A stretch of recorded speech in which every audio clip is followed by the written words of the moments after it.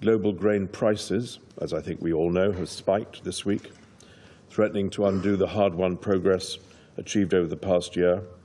And this potentially threatens hunger and worse for millions of people.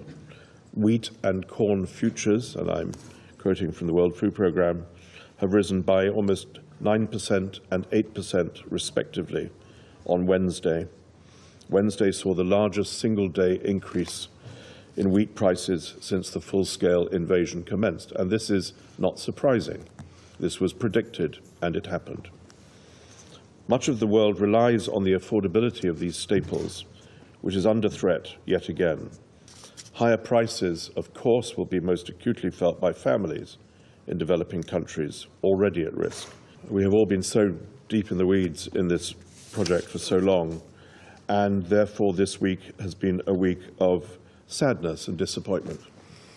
But for many of those 362 million people, it's not a matter of sadness or disappointment. It's a matter of threat to their future and the future of their children and their families. They're not sad, they're angry, they're worried, they're concerned. Some will go hungry, some will starve, many may die as a result of these decisions. And we implore this Council and the world beyond it to help to make every effort to restore the spirit, what the Secretary General at the time referred to as the beacon of hope, that those two agreements represented for all of us in a world of such difficulty and tragedy.